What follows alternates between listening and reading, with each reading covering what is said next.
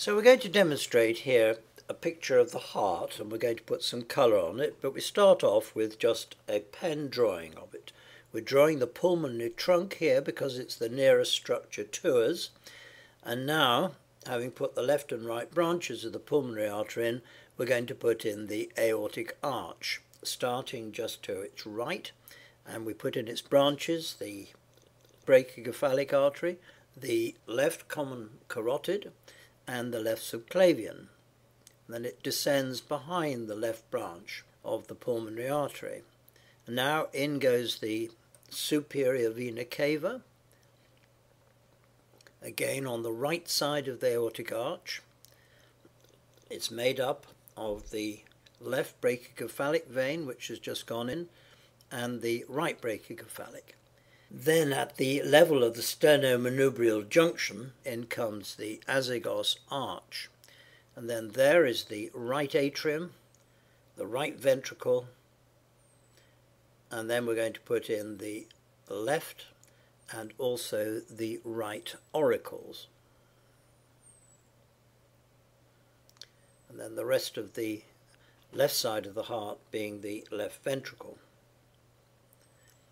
And now we can put in the arteries, the main left coronary artery with its anterior interventricular branch, and the right coronary going off round into the right side of the atrioventricular groove.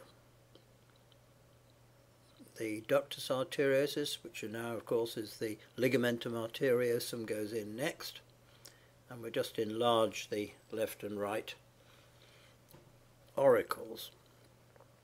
And now we're putting water, just plain water, onto the picture. We're using watercolour paper, so it's going to absorb it quite nicely. And having put our water in, we then put a wash in, which doesn't necessarily need to resemble the final colour. We're using a yellow ochre,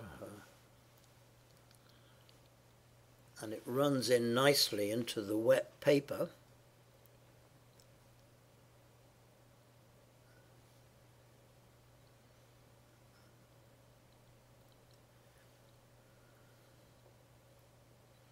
And then we need a bit more colour on the anterior surface of the heart. We're assuming that the light's coming from the left side of the picture, and we can put in some shadows, just a mixture of neutral tint. And then the pulmonary artery needs to be coloured. Note how when we put paint onto these vessels, we leave an area in the middle which is reflecting the light, and that gives it a rounded appearance.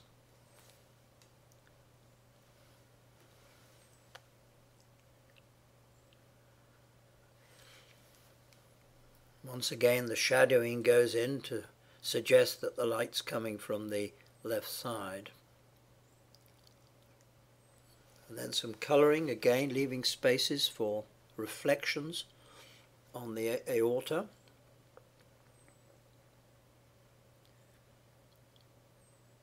And if possible, again we're leaving a little bit of light on those vessels to give them a rounded appearance.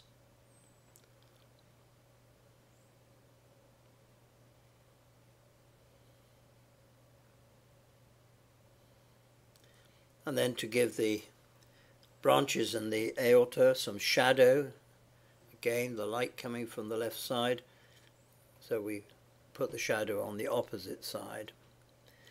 And then the superior vena cava with its branches, again leaving a little bit of light on the vessel, give the feeling that it's round.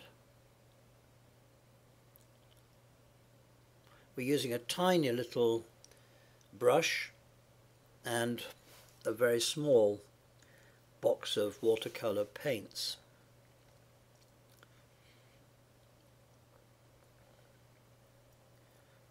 Now here goes in the vessels, the branches of the left coronary artery and the right coronary artery, with its oblique branch, marginal branch.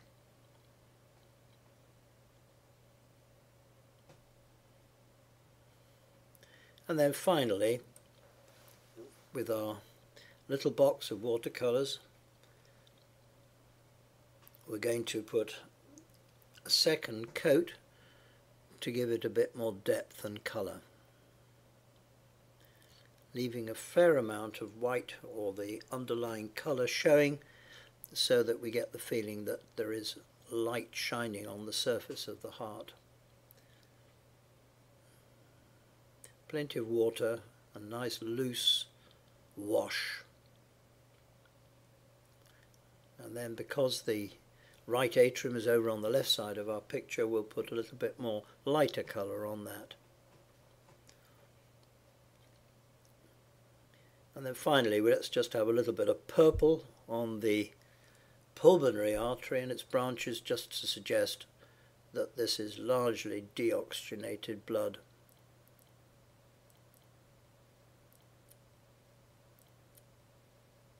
Perhaps a little bit of shadow on the superior vena cava.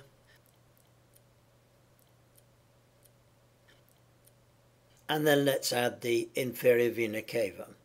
And that's taken exactly 7.5 minutes to do, and I think you'd have enough time probably after your operation